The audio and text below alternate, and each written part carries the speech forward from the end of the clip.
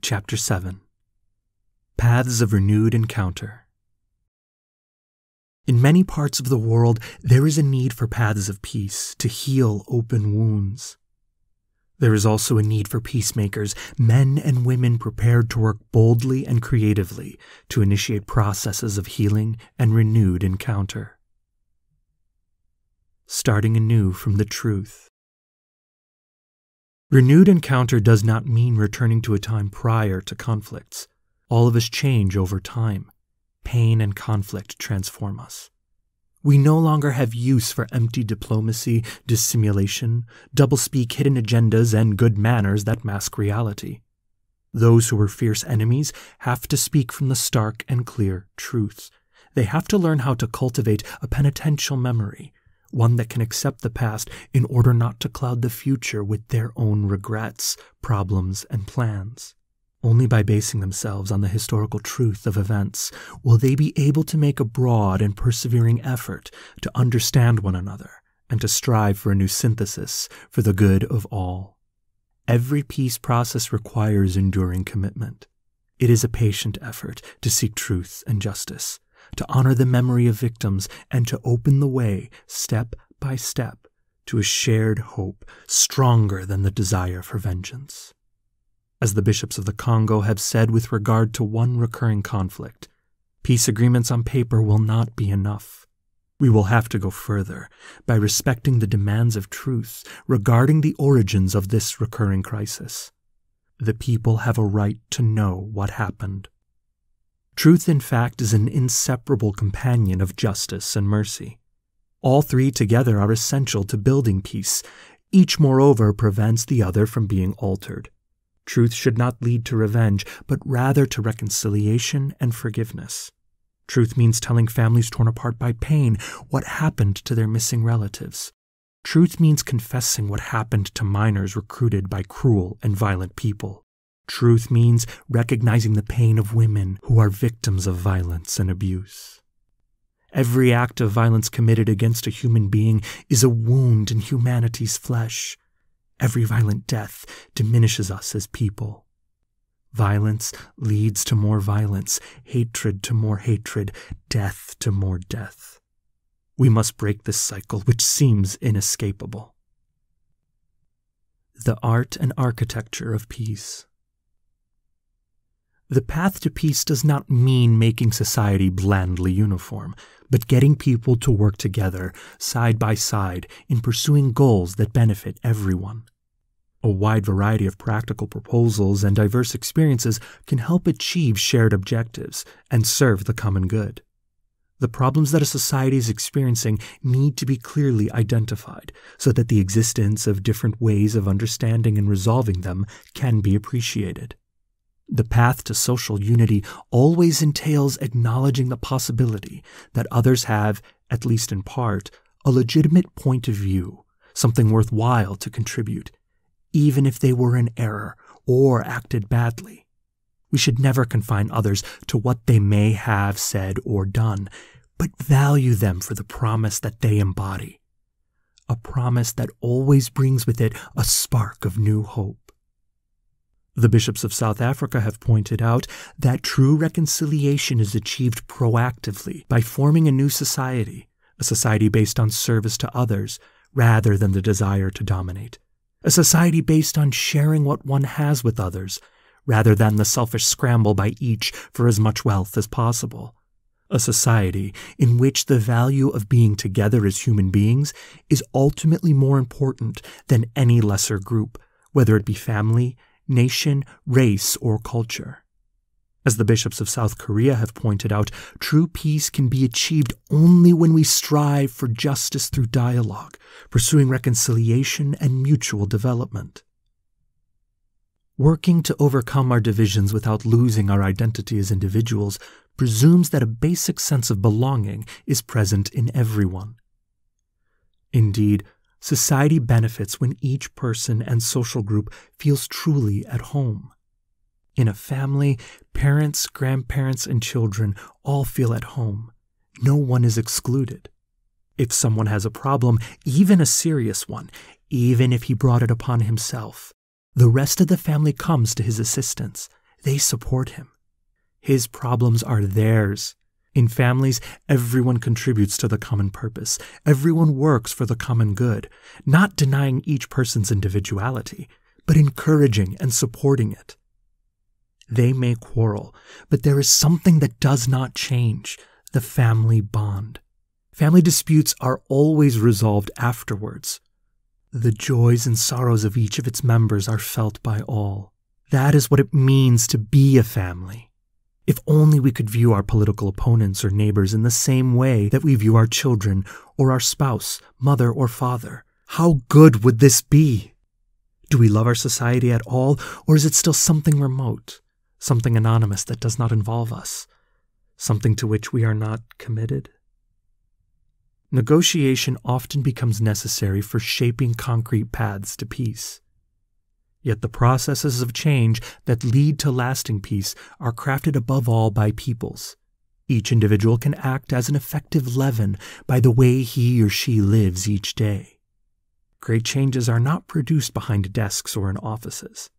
This means that everyone has a fundamental role to play in a single great creative project, to write a new page of history, a page full of hope, peace, and reconciliation. There is an architecture of peace to which different institutions of society contribute, each according to its own area of expertise. But there is also an art of peace that involves us all. From the various peace processes that have taken place in different parts of the world, we have learned that these ways of making peace, of placing reason above revenge, of the delicate harmony between politics and law, cannot ignore the involvement of ordinary people. Peace is not achieved by normative frameworks and institutional arrangements between well-meaning political or economic groups. It is always helpful to incorporate into our peace processes the experience of those sectors that have often been overlooked, so that communities themselves can influence the development of a collective memory. There is no end to the building of a country's social peace. Rather, it is an open-ended endeavor, a never-ending task that demands the commitment of everyone and challenges us to work tirelessly to build the unity of the nation. Despite obstacles, differences, and varying perspectives on the way to achieve peaceful coexistence, this task summons us to persevere in the struggle to promote a culture of encounter. This requires us to place at the center of all political, social, and economic activity the human person who enjoys the highest dignity and respect for the common good. May this determination help us flee from the temptation for revenge and the satisfaction for short-term partisan interests. Violent public demonstrations on one side or the other do not help in finding solutions, mainly because, as the bishops of Colombia have rightly noted, the origins and objectives of civil demonstrations are not always clear. Certain forms of political manipulation are present, and in some cases, they have been exploited for partisan interests. Beginning with the least. Building social friendship does not only call for rapprochement between groups who took different sides at some troubled period of history, but also for a renewed encounter with the most impoverished and vulnerable sectors of society. For peace is not merely absence of war, but a tireless commitment, especially on the part of those charged with greater responsibility, to recognize, protect, and concretely restore the dignity so often overlooked or ignored of our brothers and sisters, so that they can see themselves as the principal protagonists of the destiny of their nation.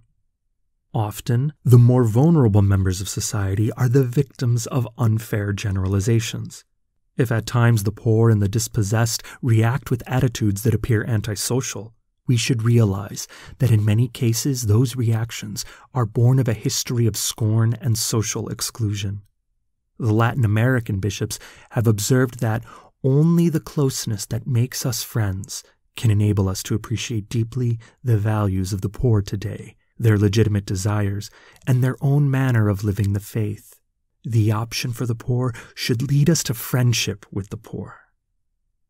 Those who work for tranquil social coexistence should never forget that inequality and lack of integral human development make peace impossible. Indeed, without equal opportunities, different forms of aggression and conflict will find a fertile terrain for growth and eventually explode. When a society, whether local, national, or global, is willing to leave a part of itself on the fringes, no political programs or resources spent on law enforcement or surveillance systems can indefinitely guarantee tranquility. If we have to begin anew, it must always be from the least of our brothers and sisters. The value and meaning of forgiveness. There are those who prefer not to talk of reconciliation, for they think that conflict, violence, and breakdown are part of the normal functioning of a society. In any human group, there are always going to be more or less subtle power struggles between different parties. Others think that promoting forgiveness means yielding ground and influence to others. For this reason, they feel it is better to keep things as they are, maintaining a balance of power between differing groups. Still, others believe that reconciliation is a sign of weakness. Incapable of truly serious dialogue, they choose to avoid problems by ignoring injustices. Unable to deal with problems, they opt for an apparent peace. Inevitable conflict. Forgiveness and reconciliation are central themes in Christianity and in various ways in other religions. Yet there is a risk that an inadequate understanding and presentation of these profound convictions can lead to fatalism, apathy, and injustice, or even intolerance and violence. Jesus never promoted violence or intolerance. He openly condemned the use of force to gain power over others. You know that the rulers of the Gentiles lord it over them, and their great ones are tyrants over them. It will not be so among you. Instead, the gospel tells us to forgive 70 times 7, and offers the example of the unmerciful servant, who was himself forgiven, yet unable to forgive others in turn. Reading other texts of the New Testament, we can see how the early Christian communities, living in a pagan world marked by widespread corruption and aberrations, sought to show unfailing patience, tolerance, and understanding. Some texts are very clear in this regard. We are told to admonish our opponents with gentleness, and encouraged to speak evil of no one, to avoid quarreling, to be gentle, and to show every courtesy to everyone. For we ourselves were once foolish. The Acts of the Apostles notes that the disciples, albeit persecuted by some of the authorities, had favor with all the people. Yet when we reflect upon forgiveness, peace, and social harmony, we also encounter the jarring sayings of Christ.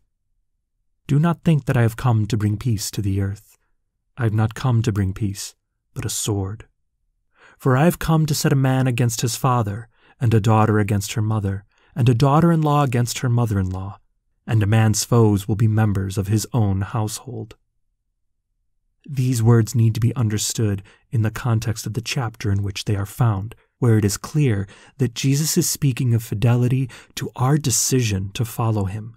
We are not to be ashamed of that decision, even if it entails hardships of various sorts, and even our loved ones refuse to accept it.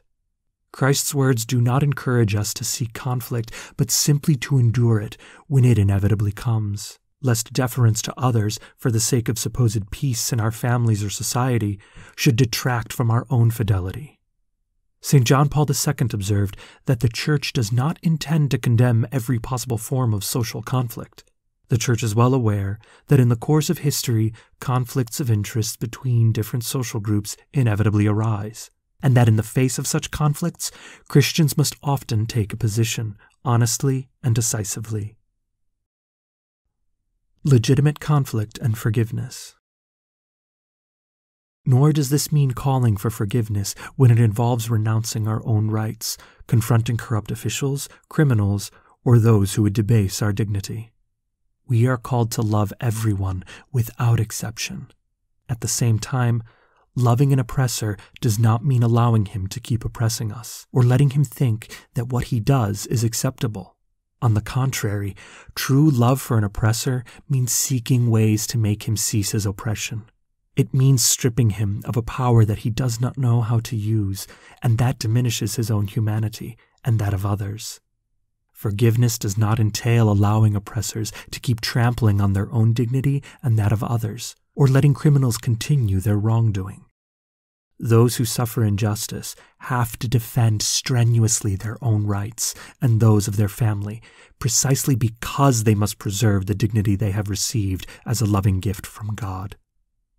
If a criminal has harmed me or a loved one, no one can forbid me from demanding justice and ensuring that this person, or anyone else, will not harm me or others again.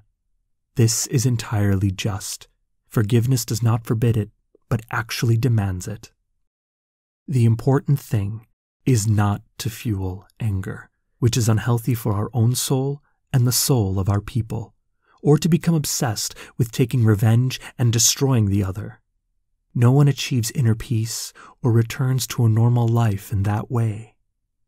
The truth is that no family, no group of neighbors, no ethnic group, much less a nation, has a future if the force that unites them, brings them together and resolves their differences, is vengeance and hatred. We cannot come to terms and unite for the sake of revenge, or treating others with the same violence with which they treated us, or plotting opportunities for retaliation under apparently legal auspices. Nothing is gained this way, and in the end, everything is lost. To be sure, it is no easy task to overcome the bitter legacy of injustices, hostility, and mistrust left by conflict. It can only be done by overcoming evil with good, and by cultivating those virtues which foster reconciliation, solidarity, and peace. In this way, persons who nourish goodness in their heart find that such goodness leads to a peaceful conscience and to profound joy, even in the midst of difficulties and misunderstandings. Even when affronted, goodness is never weak, but rather shows its strength by refusing to take revenge. Each of us should realize that even the harsh judgment I hold in my heart against my brother or my sister, the offense that was never forgiven, the rancor that is only going to hurt me, are all instances of a struggle that I carry within me, a little flame deep in my heart that needs to be extinguished before it turns into a great blaze. The best way to move on. When conflicts are not resolved but kept hidden or buried in the past, silence can lead to complicity in grave misdeeds and sins. Authentic reconciliation does not flee from conflict, but is achieved in conflict, resolving it through dialogue and open, honest, and patient negotiation.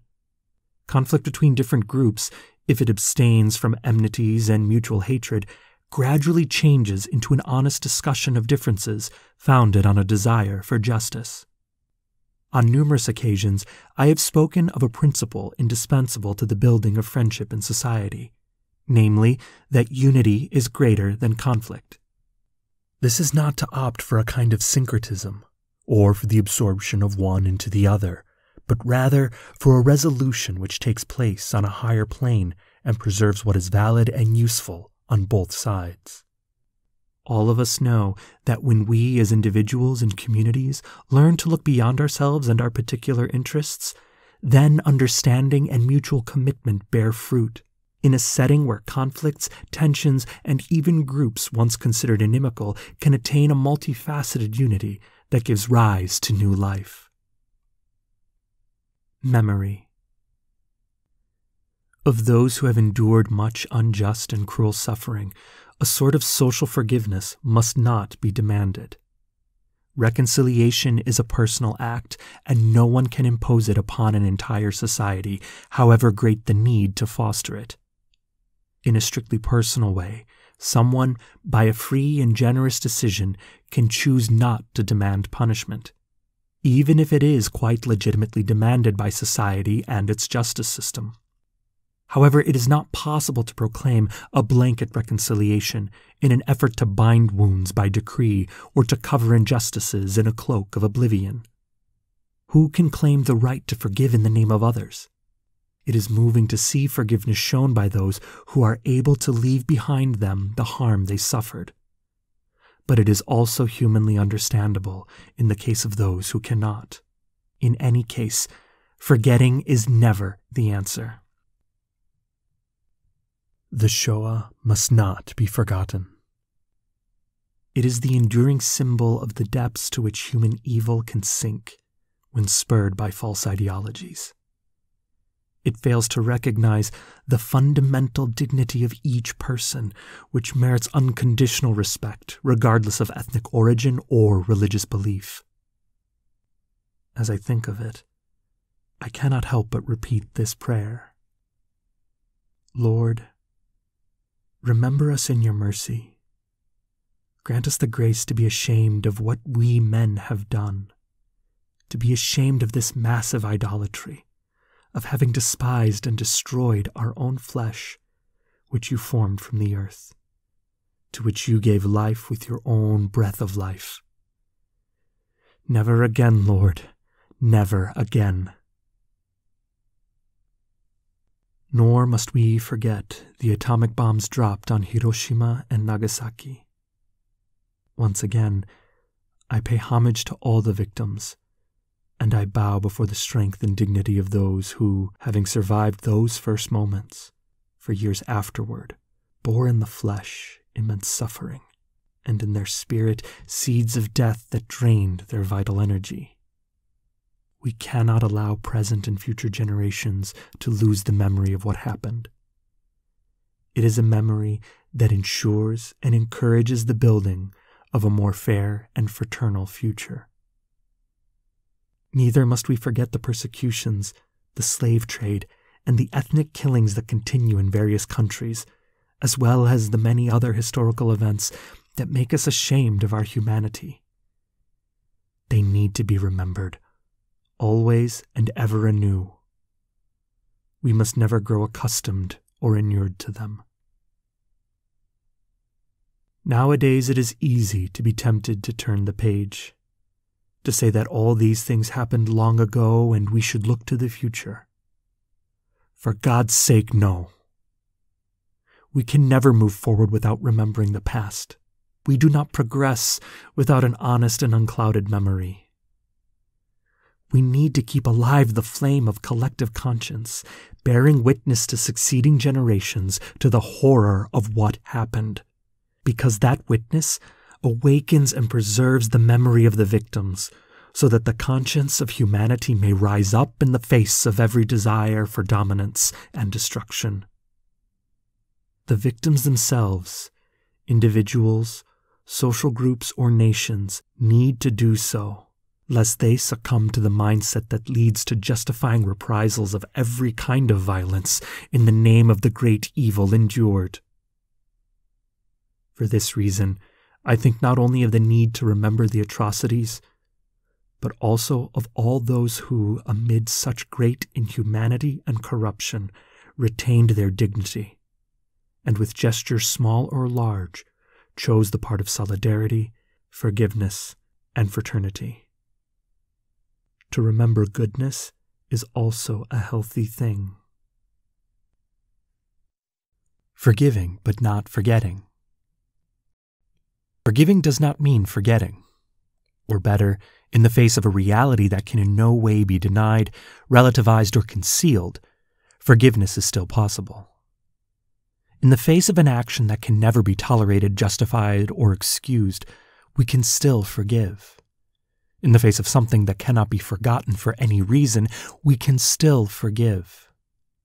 Free and heartfelt forgiveness is something noble, a reflection of God's own infinite ability to forgive. If forgiveness is gratuitous, then it can be shown even to someone who resists repentance and is unable to beg pardon. Those who truly forgive do not forget. Instead, they choose not to yield to the same destructive force that caused them so much suffering. They break the vicious circle. They halt the advance of the forces of destruction. They choose not to spread in society the spirit of revenge that will sooner or later return to take its toll. Revenge never truly satisfies victims. Some crimes are so horrendous and cruel that the punishment of those who perpetrated them does not serve to repair the harm done. Even killing the criminal would not be enough, nor could any form of torture prove commensurate with the sufferings inflicted on the victim. Revenge resolves nothing. This does not mean impunity. Justice is properly sought solely out of love of justice itself, out of respect for the victims, as a means of preventing new crimes and protecting the common good, not as an alleged outlet for personal anger. Forgiveness is precisely what enables us to pursue justice without falling into a spiral of revenge or the injustice of forgetting. When injustices have occurred on both sides, it is important to take into clear account whether they were equally grave or in any way comparable. Violence perpetrated by the state using its structures and power is not on the same level as that perpetrated by particular groups. In any event, one cannot claim that the unjust sufferings of one side alone should be commemorated. The bishops of Croatia have stated that we owe equal respect to every innocent victim. There can be no racial, national, confessional, or partisan differences. I ask God to prepare our hearts to encounter our brothers and sisters, so that we may overcome our differences rooted in political thinking, language, culture, and religion. Let us ask Him to anoint our whole being with the balm of His mercy, which heals the injuries caused by mistakes, misunderstandings, and disputes. And let us ask Him for the grace to send us forth in humility and meekness, along the demanding but enriching path of seeking peace. War and the death penalty. There are two extreme situations that may come to be seen as solutions in especially dramatic circumstances, without realizing that they are false answers that do not resolve the problems they are meant to solve, and ultimately do no more than introduce new elements of destruction in the fabric of national and global society. These are war and the death penalty. The injustice of war.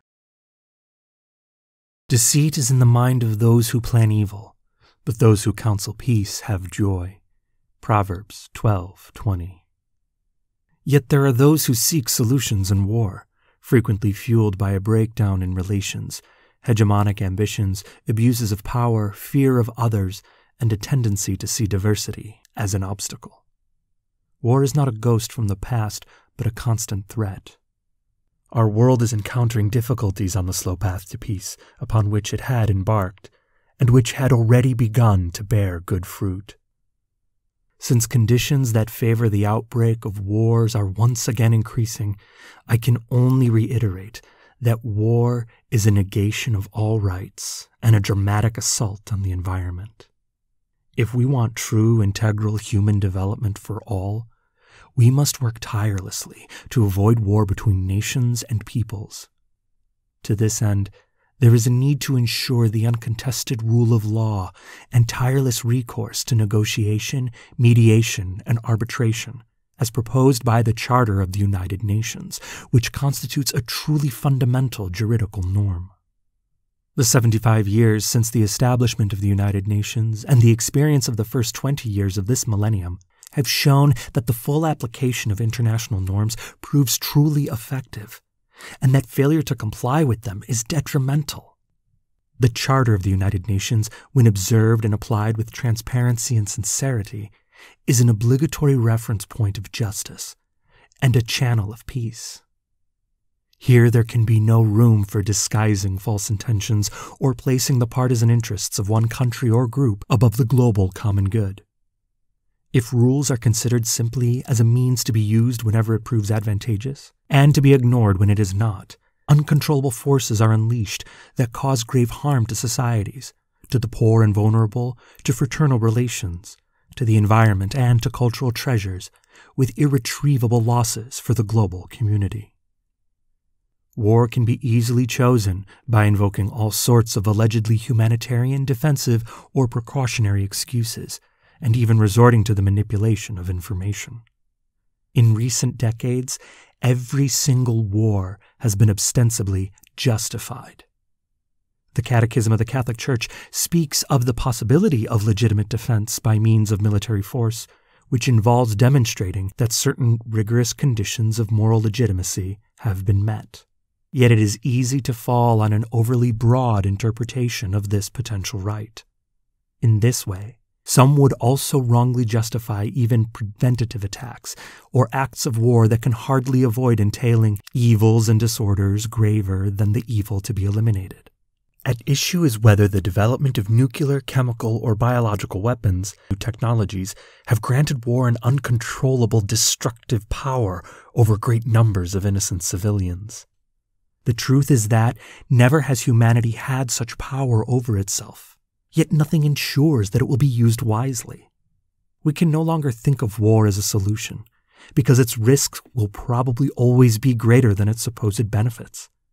In view of this, it is very difficult nowadays to invoke the rational criteria elaborated in earlier centuries to speak of the possibility of a just war. Never again war. It should be added that, with increased globalization, what might appear as an immediate or practical solution for one part of the world initiates a chain of violent and often latent effects that end up harming the entire planet and opening the way to new and worse wars in the future. In today's world, there are no longer just isolated outbreaks of war in one country or another. Instead, we are experiencing a world war fought piecemeal, since the destinies of countries are so closely interconnected on the global scene. In the words of St. John the 23rd, it no longer makes sense to maintain that war is a fit instrument with which to repair the violation of justice. In making this point amid great international tension, he voiced the growing desire for peace emerging in the Cold War period. He supported the conviction that the arguments for peace are stronger than any calculation of particular interests and confidence in the use of weaponry.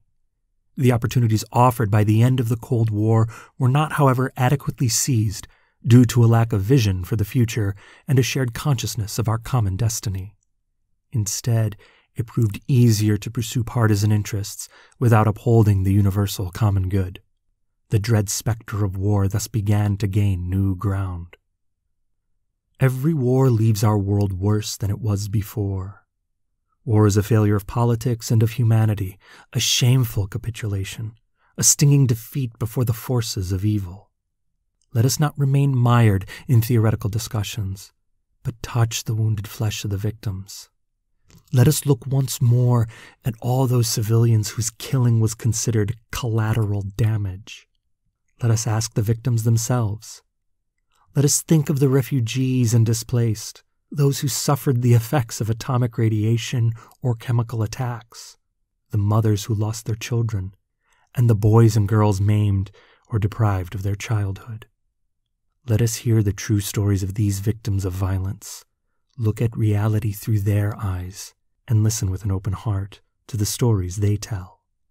In this way, we will be able to grasp the abyss of evil at the heart of war, nor will it trouble us to be deemed naive for choosing peace.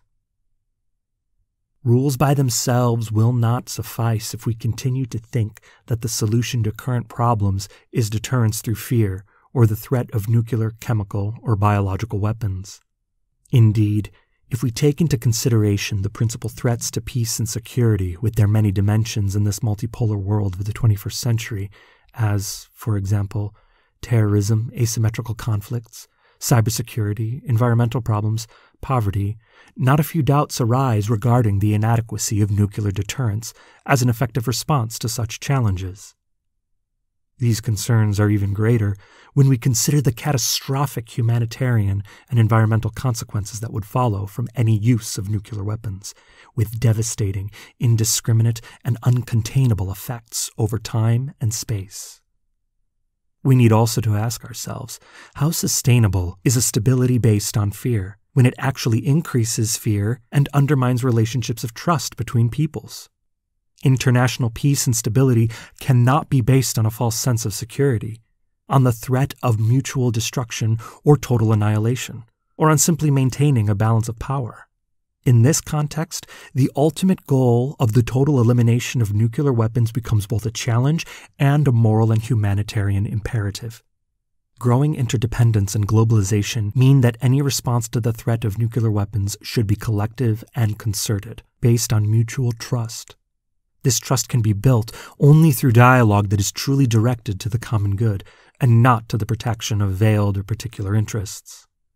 With the money spent on weapons and other military expenditures, let us establish a global fund that can finally put an end to hunger and favor development in the most impoverished countries so that their citizens will not resort to violent or illusory solutions or have to leave their countries in order to seek a more dignified life. The death penalty. There is yet another way to eliminate others, one aimed not at countries but at individuals. It is the death penalty. St. John Paul II stated clearly and firmly that the death penalty is inadequate from a moral standpoint and no longer necessary from that of penal justice. There can be no stepping back from this position. Today, we state clearly that the death penalty is inadmissible, and the Church is firmly committed to calling for its abolition worldwide. In the New Testament, while individuals are asked not to take justice into their own hands, there is also a recognition of the need for authorities to impose penalties on evildoers. Indeed, civic life structured around an organized community needs rules of coexistence, the willful violation of which demands appropriate redress. This means that legitimate public authority can and must inflict punishments according to the seriousness of the crimes, and that judicial power be guaranteed a necessary independence in the realm of law. From the earliest centuries of the Church, some were clearly opposed to capital punishment. Lactantius, for example, held that there ought to be no exception at all, that it is always unlawful to put a man to death. Pope Nicholas I urged that efforts be made to free from the punishment of death not only each of the innocent, but all the guilty as well. During the trial of the murderers of 2 priests, St. Augustine asked the judge not to take the life of the assassins with this argument: "We do not object to your depriving these wicked men of the freedom to commit further crimes. Our desire is rather that justice be satisfied without the taking of their lives or the maiming of their bodies in any part, and at the same time that by the coercive measures provided by the law they be turned from their irrational fury to the calmness of men of sound mind, and from their evil deeds to some useful employment.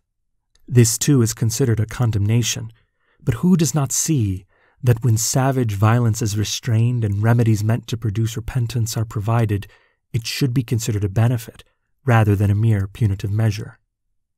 Do not let the atrocity of their sins feed a desire for vengeance, but desire instead to heal the wounds which those deeds have inflicted on their souls." Fear and resentment can easily lead to viewing punishment in a vindictive and even cruel way, rather than as part of a process of healing and reintegration into society. Nowadays, in some political sectors and certain media, public and private violence and revenge are incited, not only against those responsible for committing crimes, but also against those suspected, whether proven or not, of breaking the law. There is at times a tendency to deliberately fabricate enemies, stereotyped figures who represent all the characteristics that society perceives or interprets as threatening. The mechanisms that form these images are the same that allowed the spread of racist ideas in their time. This has made all the more dangerous the growing practice in some countries of resorting to preventative custody, imprisonment without trial, and especially the death penalty. Here I would stress that it is impossible to imagine that states today have no other means than capital punishment to protect the lives of other people from the unjust aggressor. Particularly serious in this regard are so-called extrajudicial or extralegal executions, which are homicides deliberately committed by certain states or by their agents, often passed off as clashes with criminals or presented as the unintended consequences of the reasonable, necessary, and proportionate use of force in applying the law. The arguments against the death penalty are numerous and well known. The Church has rightly called attention to several of these, such as the possibility of judicial error, and the use made of such punishment by totalitarian and dictatorial regimes as a means of suppressing political dissidents or persecuting religious and cultural minorities, all victims of whom the legislation of those regimes considered delinquents. All Christians and people of goodwill are today called to work not only for the abolition of the death penalty, legal or illegal in all its forms, but also to work for the improvement of prison conditions out of respect for the human dignity of persons deprived of their freedom. I would link this to life imprisonment. A life sentence is a secret death penalty. Let us keep in mind that not even a murderer loses his personal dignity, and God himself pledges to guarantee this. The firm rejection of the death penalty shows to what extent it is possible to recognize the inalienable dignity of every human being, and to accept that he or she has a place in the universe. If I do not deny that dignity to the worst of criminals, I will not deny it to anyone. I will give everyone the possibility of sharing this planet with me, despite all our differences. I ask Christians who remain hesitant on this point, and those tempted to yield to violence in any form, to keep in mind the words of the book of Isaiah. They shall beat their swords into plowshares. For us, this prophecy took flesh in Christ Jesus, who, seeing a disciple tempted to violence, said firmly, "Put your sword back into its place, for all who take by the sword will perish by the sword." These words echoed the ancient warning, "I will require a reckoning for human life. Whoever sheds the blood of a man, by man shall his blood be shed." Jesus' reaction, which sprang from his heart, bridges the gap of the centuries and reaches the present as an enduring appeal.